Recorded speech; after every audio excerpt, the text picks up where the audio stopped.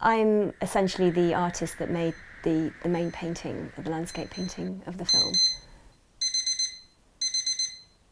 It's a painting of the watch house, the house where Bob and Louise were staying on their holiday, and it's really just Louise's interpretation of that place and how she felt at that time. And I was really responding to the script, to the character Louise.